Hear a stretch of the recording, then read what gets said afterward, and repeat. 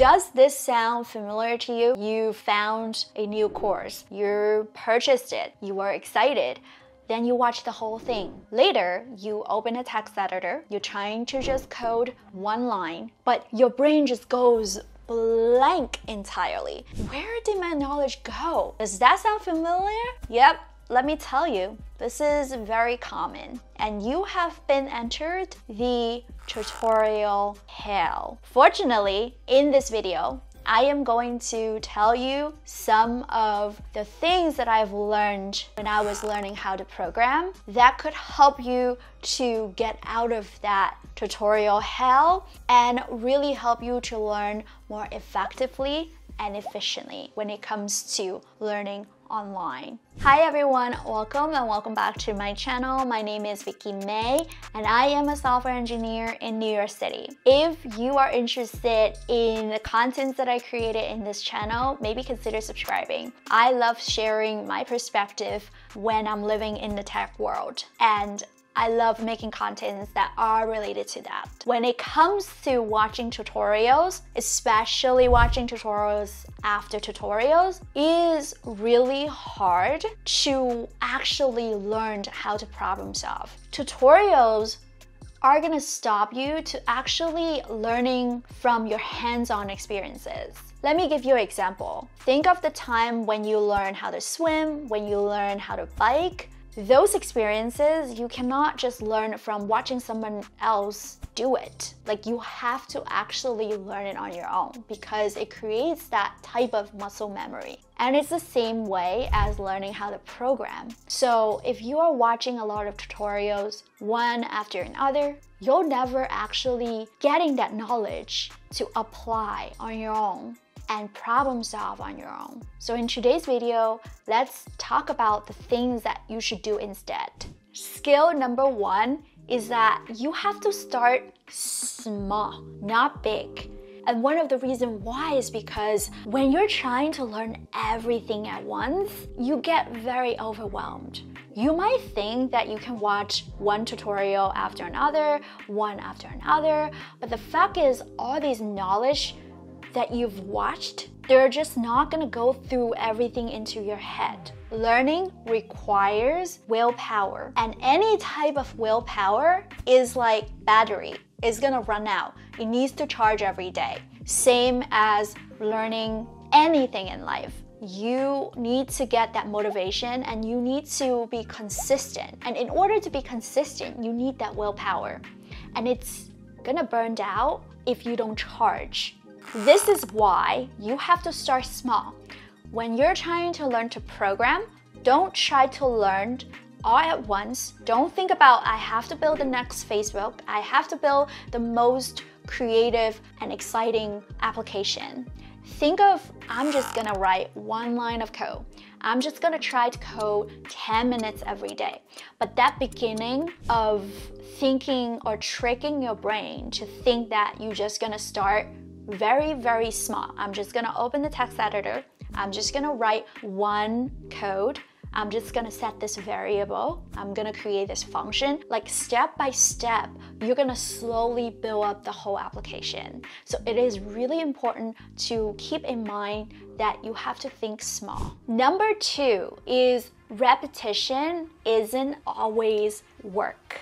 I know you all heard about this quote, practice makes perfect, from Tony Robbins. I know that might sound right, but you gotta make sure that you're practicing the right thing in order to make it perfect. If you keep on practicing the wrong path, or if you keep on practicing the wrong habit, that's not gonna lead you to perfection. And you probably will develop the wrong habits of doing certain things.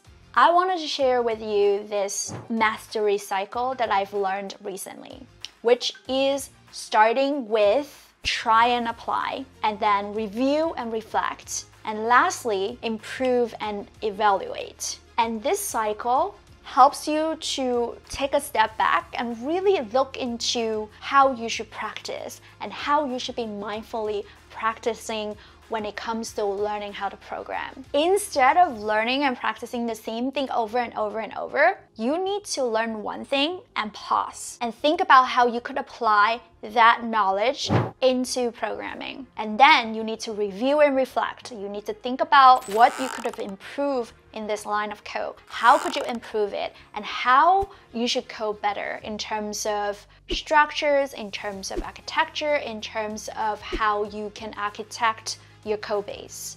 Lastly, try to pick one thing and slowly improve over time.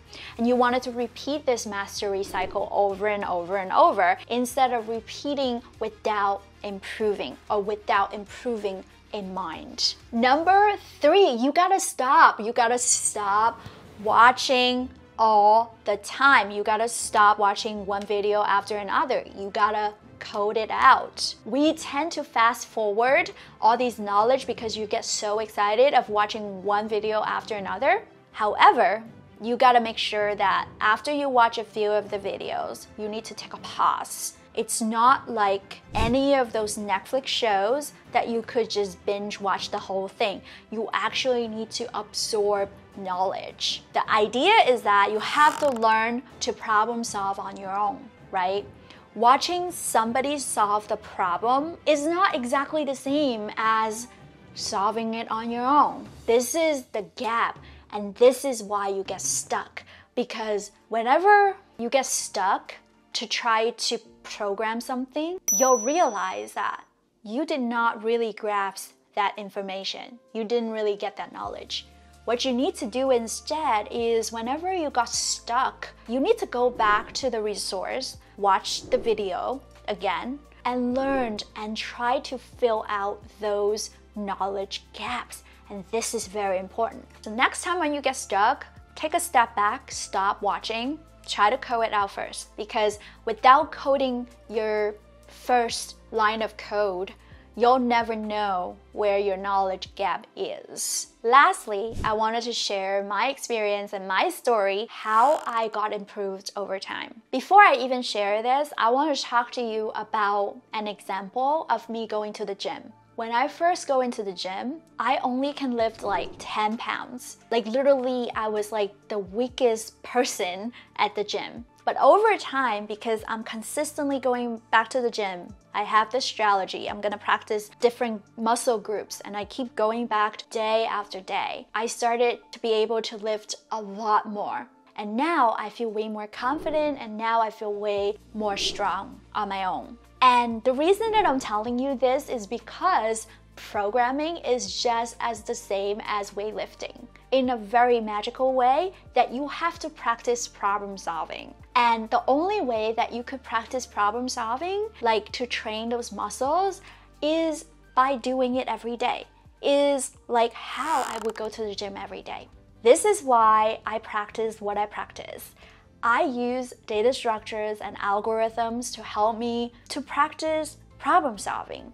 Now, there's a lot of different ways that you can practice problem solving. You don't necessarily need to do all these boring algorithm practice, but you gotta make sure that you're practicing how to problem solve. There's a ton of resources out there that help you to learn and help you to practice how to problem solve without doing algorithms and data structures. However, I would highly recommend doing that just to help you to get better at problem solve. Also, practicing data structures and algorithms helps you to get better at interviewing. Obviously, there's other ways that I mentioned in the past, which is I think cohorts or other games that you could use or you could have leveraged to really help you to problem solve every day. And even just your day-to-day activity, try to think a little bit further, like how do I solve this problem? And then try to reflect and how do I solve this problem better, right? So these are all different ways that you could implement to help you to improve and help you to practice your problem solving skills. That might work 100% for some of you, but this is what I did and this is what I've learned that helped me. I hope this will help you as well. Please leave comments down below and let me know if you try out these methods. And make sure to check out my videos about how to get hired after Udemy. If you also purchase some Udemy courses and you are wondering how exactly you can leverage that to help you to get a job. Until next time, I will talk to you very, very soon. And stay safe. Adios.